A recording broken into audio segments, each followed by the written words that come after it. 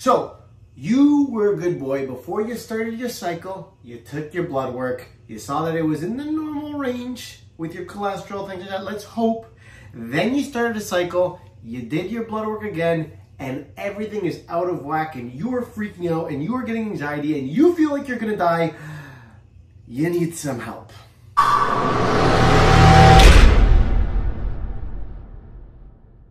What's up, guys? Dom here, back again from the Fit, and we're here with another one.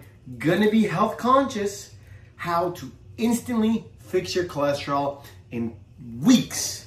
Let's dive right into it. But guys, like I always say, please don't forget to like, share, subscribe, comment down below.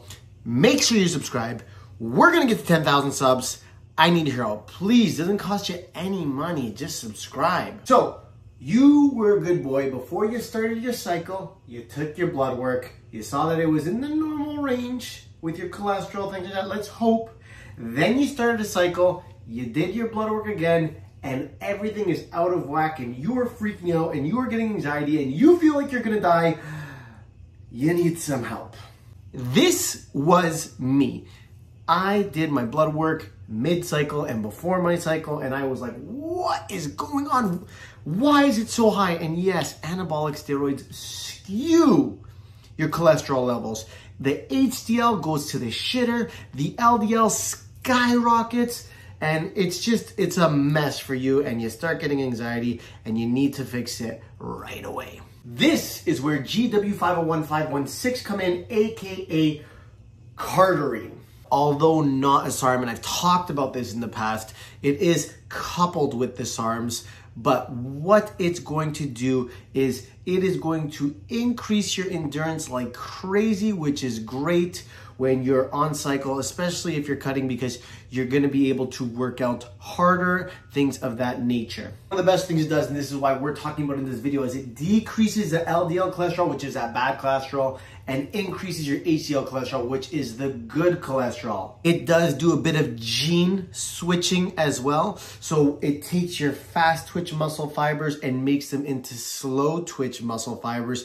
You will see a decrease in strength. You will see less fullness in your muscles because of that genetic switch from the fast twitch muscle fibers to the low twitch muscle fibers. Now, in my personal opinion, you should not be doing this longer than 2 weeks, and you should be doing it at a very low dose. No more. You can get away with 10 milligrams a day, but no more than 20 milligrams a day. Reason for it, and yes, the study has been overblown, but there was a study in mice, took 30 times the amount of recommended dosage, and the mice got cancer. Not to say that you should not be weary of this. 20 milligrams, for the most part, is a safe dosage, although there is a 72-hour half-life. So if you are taking 20 milligrams, it does, stack on top of each other, and you could put yourself in the danger zone. Maybe stick with the 10 milligrams if, you want to be safer. I found 20 milligrams is okay. Don't do it for a prolonged period of time just to instantly fix that cholesterol within weeks, get you back down to regular levels. Because when we are doing this bodybuilding journey, you do want to be careful as well. We've seen a lot of deaths from cardiac arrest, LDL cholesterol when that is super high, and HDL when that is super low. That is when we get plaque in our arteries and in our heart, and we don't want that. So remember, please be wary with all these things. Pharmacology in general, you do have to be careful.